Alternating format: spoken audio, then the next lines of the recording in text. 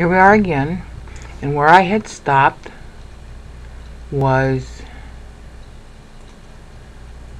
to compare the 49, 63, and 84 in Matthew. At the top window here is Matthew, compared to Luke, and why the numbers are different, and yet they're talking about the same topic. This is what I had said earlier in the playlist is called bracketing.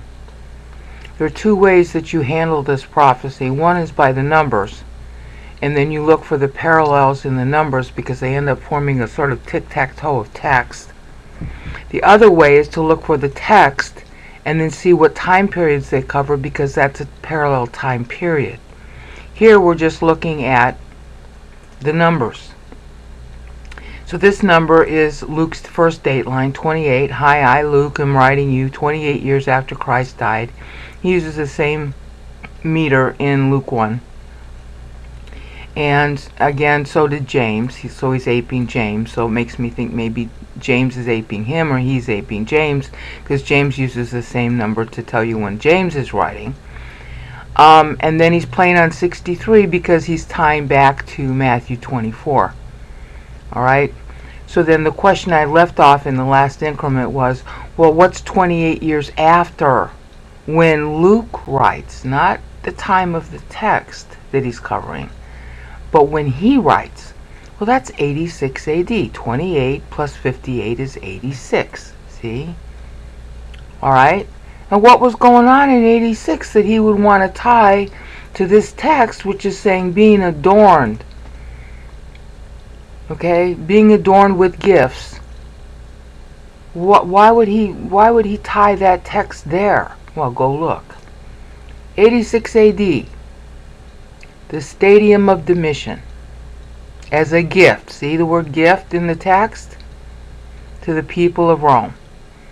In other words, if you were reading this text and you knew the meter at the time that you're reading this, because it's your time period and you want to know what's going on, when you see adorning as gifts,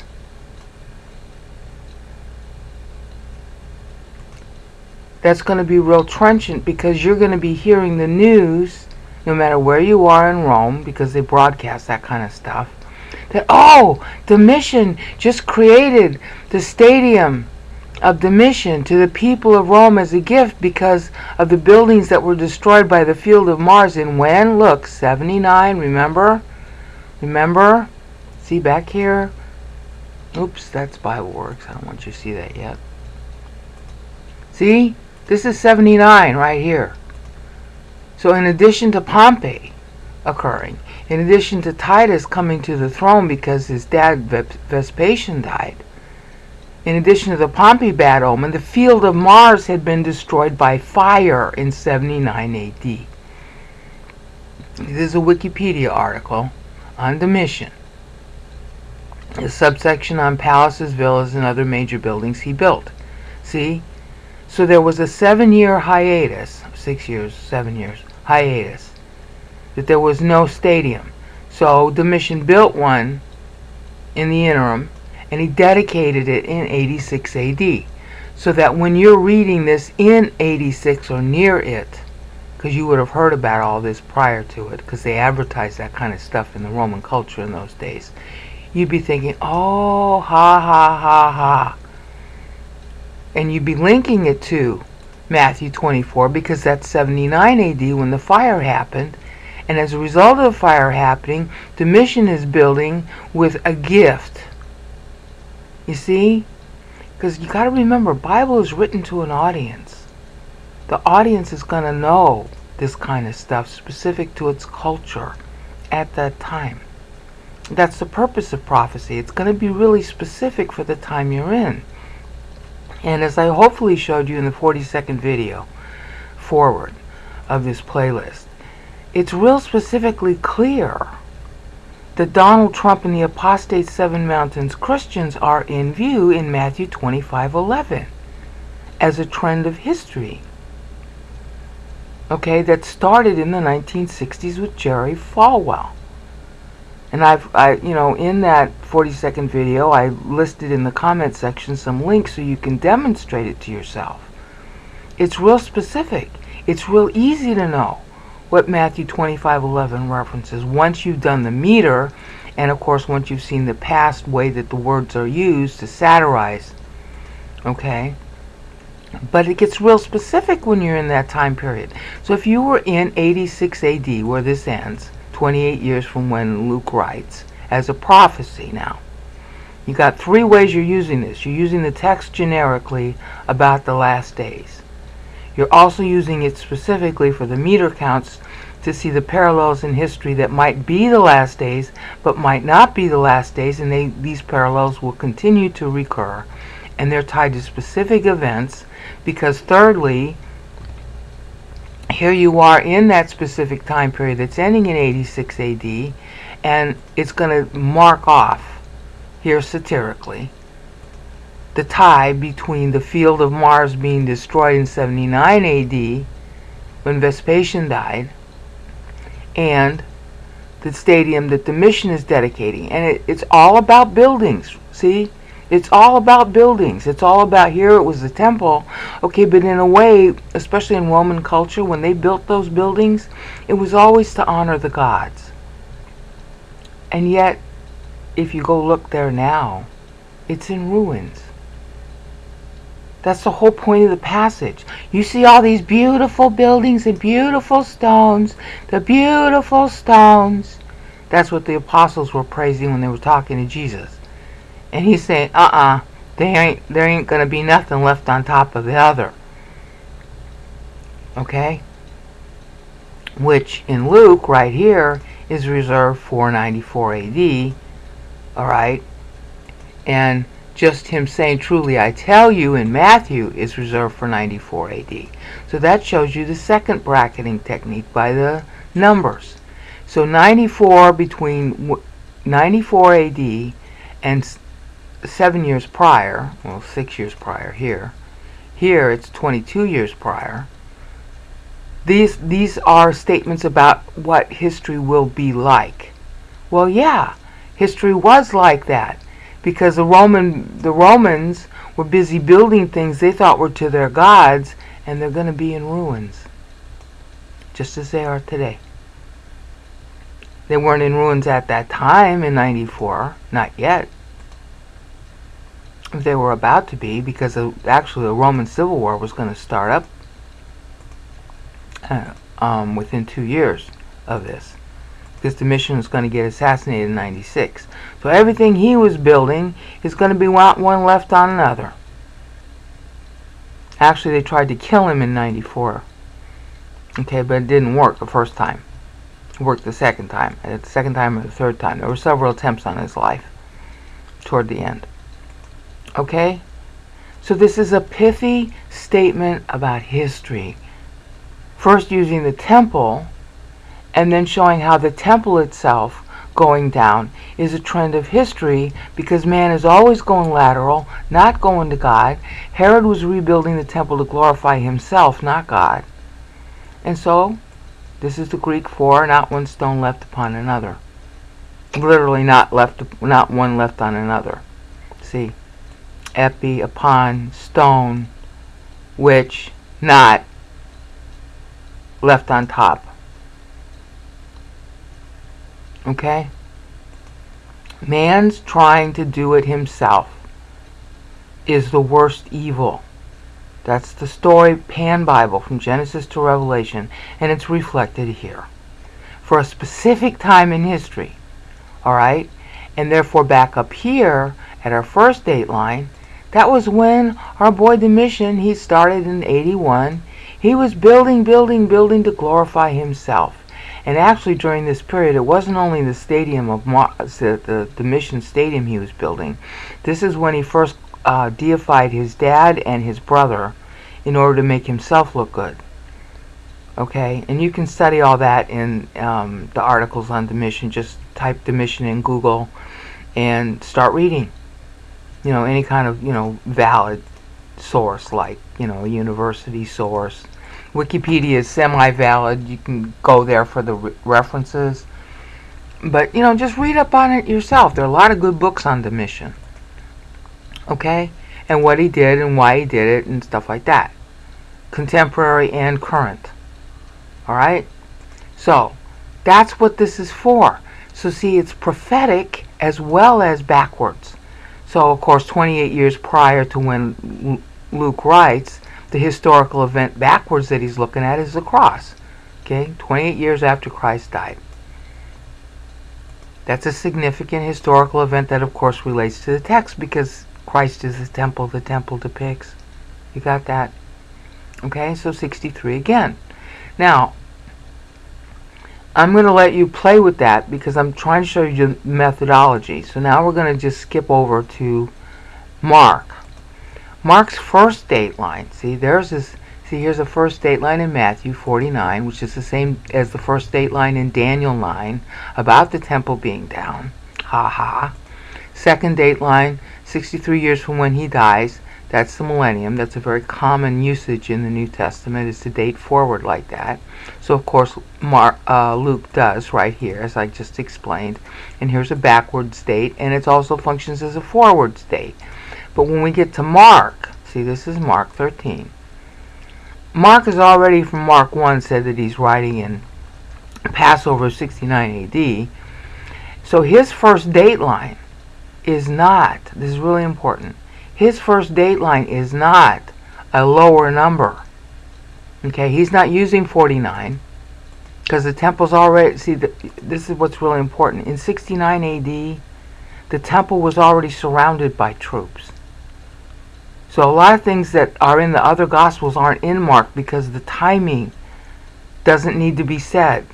It wasn't, like in 58 AD, it was still predicted that the troops would come and surround Jerusalem, which is why Luke focuses on it in Luke 21. When you see the troops around Jerusalem, okay, that's in Luke, but it's not in Mark. You know why? Because the troops were already there. It's not a prediction anymore. It's already happening. So now what is Mark's big job? Mark's job is to remind them of Luke, because it was Luke who said, when you see the army surrounding in Jerusalem. Luke had said that. So Mark is very clearly the third gospel. I've already done playlists on this in the synoptics to show you other ways you can know that, but this is just one more way you can know. He expects you to know Luke's gospel. He's using the same number for that reason, because of what Luke's gospel says. And of course he's also playing very obviously on Matthew 24. Okay? So they're all using the same 63, except now that's his first date line in Mark. Well, what does that mean? Well, that's 63 years after Judea became a province. Judea in 6 AD became a province of Rome because the Herods were fighting with each other and Rome didn't want to deal with them anymore, and it just said, to hell with you, you're not even going to be allowed to be ruling it in your own name, we're just going to make it a province of Rome. That was when Quintilius took over as the specific governor of Syria. Before then he was a military leader in Syria. So when Luke talks about him as a hegemon, that's military, not civil. So everybody who's saying, oh, well, see, Christ couldn't have been born until 6 AD because that was when this guy became governor of Syria. No. He was already in Syria then with one of the heirs of Augustus. And that was 4 BC. End of 4 BC, so 3 BC. Okay? So he was already there as a hegemon, is just a Greek word for a leader. Okay, it often means military or civil. So it doesn't say he was governor of Syria at the time. He was stationed there. He was garrisoned with one of Augustus's kids. He was like acting as the mentor. And it wasn't really Augustus's kids, it was one of his nephews. I think it was his nephew. Anyway, the point is that 63 here has a different date back, because the people getting Mark got it in 69 AD. They knew what year they got it. So then what does the 63 mean here? See how clever it is. 63 years prior is when Judea became a province due to the fighting with the Herods. Okay? So that's another way that we moderns can know that it's 69 AD. Even in Mark 13 by the time he writes that chapter. Alright? So you see we got 63 here, 63 here, 63 here. So now we have something like a textual tic-tac-toe, because that's the other way to use this. Okay, that's what's important to know, the order. This is Matthew up in the top window. The text is Amen lego humin, which in English means believe it when I tell you. And here is 63, that's saying that not one stone's going to be left on another, which is of course what the next clause says in Matthew anyway. So that what Luke did is he eliminated the truly I tell you phrase in order to get his 63 to occur and yet have the same tie. You see that? See, in Matthew it's believe it when I tell you. In Luke it's the same timing of the same statement, but it's the rest of the statement. Luke likes to do that sort of thing. Not one stone will be left upon another is the text here, also ending at 63. And then here, okay, what does Mark pick to say? Alright, and it starts out, and Jesus said to them, you see all these great stones? Okay, well then the three of them together form the same thing, alright, the same text of the same time that Christ is saying, but for different periods of time. See, there's two ways to use prophecy. You look at the text fit based on the meter, and then you look at the text parallels and see what times they are. Here we're looking at text based on meter. They're all using 63. Alright? But the 63 isn't referencing the same time period. This is 30 AD. This is 30 AD. This is 30 AD. So you can see the tie to 30 AD, and yes, he said all those three things exactly, at the same practically moment. You see? So they're telling you when the text occurred. At the same time they're telling you something else. This 63 goes to 94 AD going forward. This 63 goes 28 years past 93 AD. You get that? See, because it's 28 years later that he's writing. And then this text is also going 63 years past 69 AD. So they're telling you that the same trend will be true at all those points. In other words, not one stone left on another, which is the center here. Okay, the center. Not one stone left on another will still be true. That's real important. Not one stone left on another will still be true. Even, as it would be here, 69 AD plus 63 AD. Alright, so he's writing it in 69 plus 63, not 63 AD, 63 years, 132. Now why? Why is that important?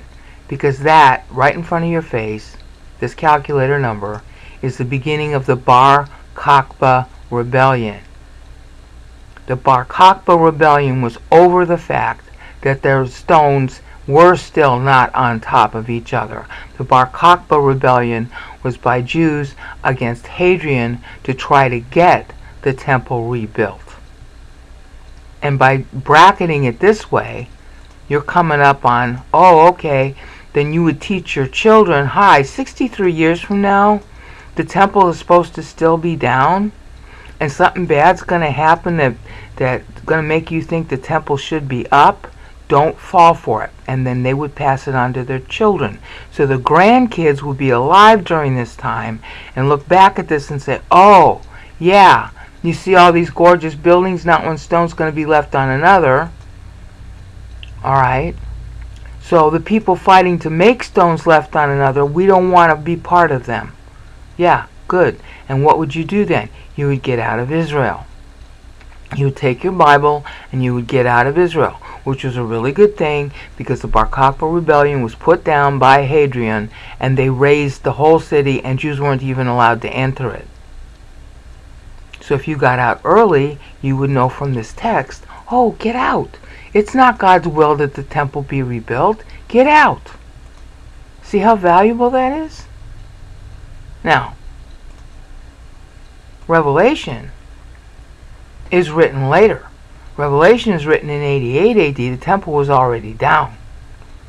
So John is not using 63. What is he using? 56 as his first date line. Why? And we'll cover that in the next increment.